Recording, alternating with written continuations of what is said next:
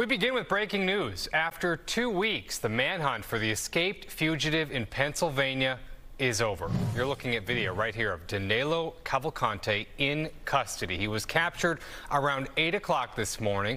The series of events leading to his capture began around midnight.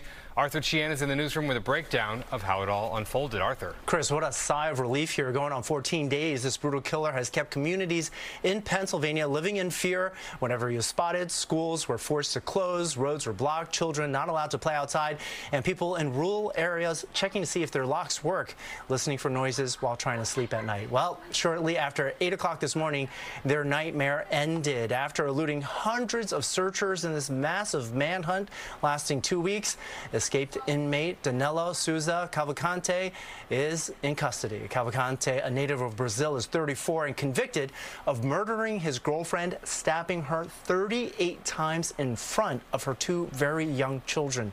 Yet last month he managed to escape from prison by crab walking up between 2 walls that were topped with razor wire, then jumping from the roof. His absence was not noticed until more than an hour later.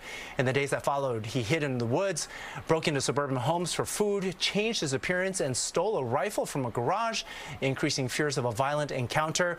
But a series of events unfolded early this morning, beginning with a burglary alarm set off at a home near the search. When teams arrived, he was not there, but an aircraft started tracking a heat signature nearby, and at 8 o'clock this morning, police, including a canine unit, closed in on him without making a sound. They released the dog. Some of our PSP CERT members were also there, had him surrounded. The dog subdued him, and team members from both of those teams immediately moved in.